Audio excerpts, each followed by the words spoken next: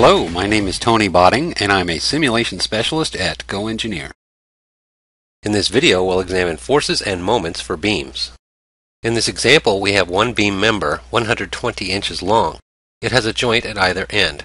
Both ends are fixed and we have a distributed load of 1,000 pounds on the top of the beam pointing downwards. If you right-click on the results folder and choose List Beam Forces, then click OK, you'll see a list like this.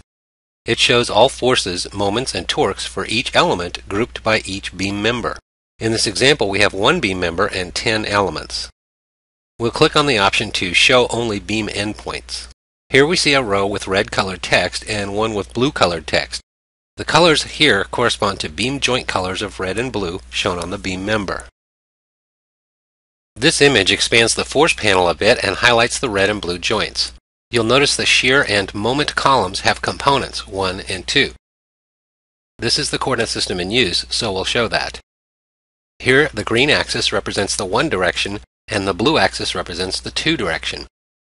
So you can see the shear 1 force has positive values for each end of the beam. The total load on the beam is 1,000 pounds, so the beam transmits 500 pounds at each end to each joint in the downward direction. The downward direction is in the positive 1 direction of the green axis. You can see the shear 2 values are 0 or close to 0 as expected, so there's no shear in direction 2, which is the blue axis direction. Look at the moment 1 component. It is 0 as well, in direction 1, or the green axis direction. There is no moment trying to rotate around the green axis. Now look at the moment 2 column, which is direction 2 corresponding to the blue axis. The right-hand rule interprets the positive moment direction. Let your right-hand thumb point in the direction of the blue arrow and your fingers will automatically curl in the direction of the positive moment. The row with red text shows a positive value of 10,000 inch-pounds on the red-colored joint. So the moment is trying to turn the joint like this.